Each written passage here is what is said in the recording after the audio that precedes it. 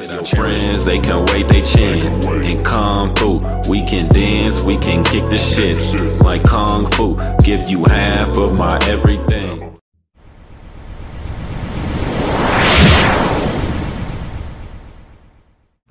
What's up, you guys? It's your girl Shay. So I promised you guys that I would put out a video talking about one of my chronic health conditions that I have been dealing with for several years, and here it is. So just to let you guys know that when it comes to health, these things are really hard to talk about because it's personal, and I don't know about everybody else, but I don't have time for the judgment. You know, it's bad enough that I'm dealing with a chronic condition, but to hear people talking crap and, you know, just making you feel bad when you already feel bad is just not something that I want to deal with. People are just really mean, and just some of the things that I've seen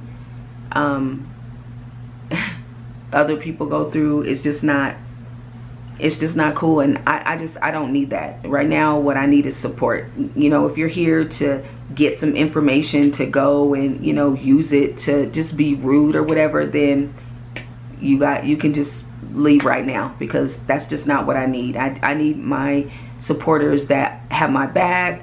I need the ones that rock with me and the ones that genuinely care. So with that being said, my condition that I've been dealing with is diabetes type 2. I was diagnosed with diabetes type 2 in February of 2017. So I noticed that in January of 2017, I was feeling super tired. I was always thirsty. I was just feeling off. And then I noticed that my vision was changing. I made an appointment. So when I went to my appointment, of course, I was super nervous, and you know, they ask you a lot of questions. And so my doctor at the time was like, okay, the best thing for us to do is some blood work. And so she did like a full checkup, and then they did some blood work. One of the tests that they did, besides the glucose test, so the glucose test is basically to test the sugar levels in your blood, pretty much. And so the test that another test that they did was called an A1C. The A1C test measures your average blood sugar levels. And so I got the results back from that test, and she called me and told me that my A1C was high. It was at a 10, which is really high. And she basically said, you have diabetes type 2. And I was shocked. I was really upset, because everybody that knows me and watches my channel knows I am a foodie. I love to eat. I love sweets. I'm a foodie. And so I knew that this was going to be a problem. And so I made another appointment. I went into the doctor's, and she pretty much gave me a couple of prescriptions. And one of the prescriptions was for a medication called metformin. You guys, I started taking that medication, and at this time I was working for a corporate company, and I had a really important job, and I was a credentialing manager, and I needed to be on my stuff. Like, my boss did not play. He was serious, and you know, I had to go to a lot of meetings. I had to coordinate meetings. I had to, you know, I had a team that worked under me that I was responsible for, and I had to make sure, you know, that I was doing my part to make sure that our company was running successfully. And so there was a lot of meetings that I had to go to, and I just remember being in those meetings, and I was just out of it. I was like a zombie. I remember being tired. I remember being thirsty and having to run to the bathroom all the time.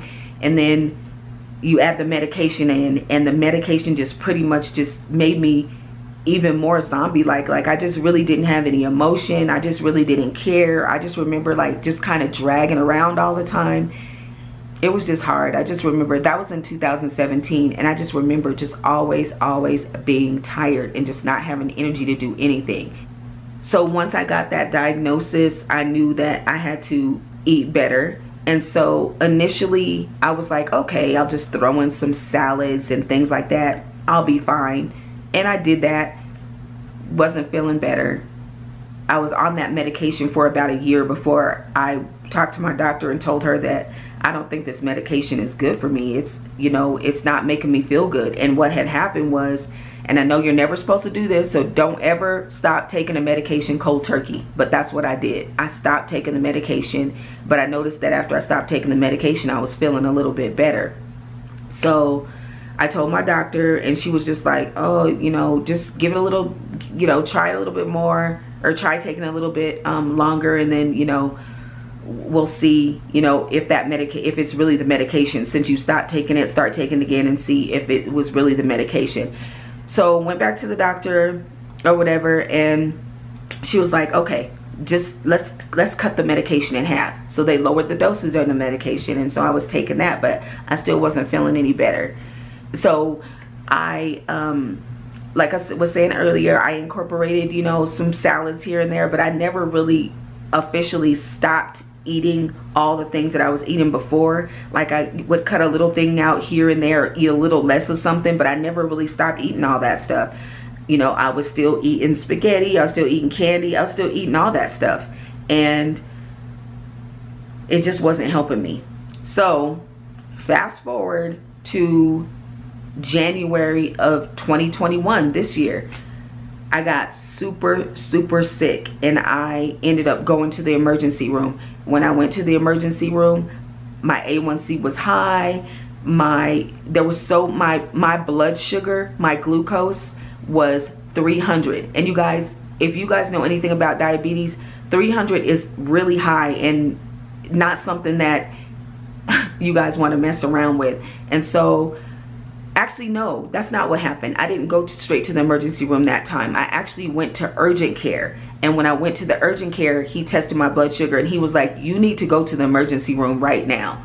So I go to the emergency room, and then that's how they found out, you know, I explained to them what my A1C and all that stuff was. I brought my results over from the urgent care, and I actually didn't go to the emergency care from urgent care. It was actually about a week before I went, and so then I went or whatever, and that's when, you know, they told me, they were like, look, you got to get serious about this. They were like, your blood sugar is too high, your A1C is too high, and on top of that, you have high blood pressure. So now we're talking heart attack, stroke, you know, pancreas not working. So I decided I needed to get better for myself, because I have these 3 sons that I'm pretty much all they have. You know, both my parents died, and I'm pretty much it for them.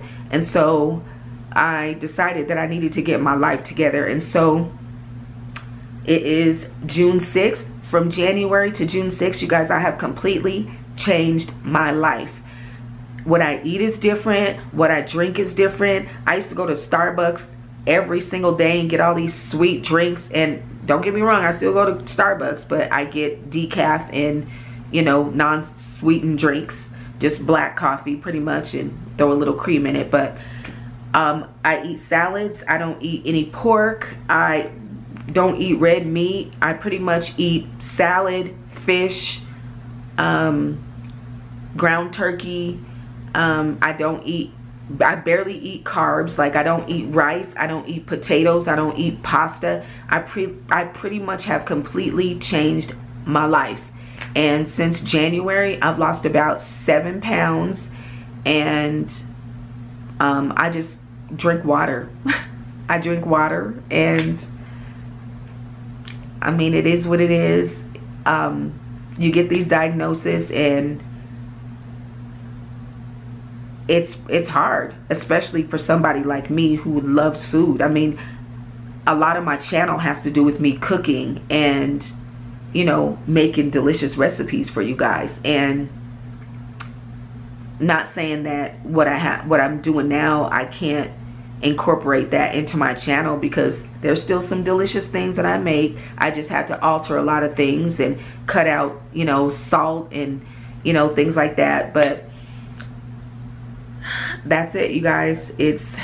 I've been wanting to talk to you guys about it for a while, but like I said, it's just, you don't want to get judged. You don't want people to look down on you and say, oh, you know, it's your fault that you got into this situation. You know, you were eating bad, which I know it's my fault, but you know, nobody wants to hear all that stuff. I've already heard it from the doctor. I, you know what I need to do, and this time I'm gonna take it serious because, you know, I need to be here for my kids. And just to anybody out there that is dealing with diabetes type 2, know that this condition can be reversed if you eat healthy and, you know, take your medication, drink your water, and just take care of your body, and make sure you incorporate exercise. That's another thing I forgot to tell you guys.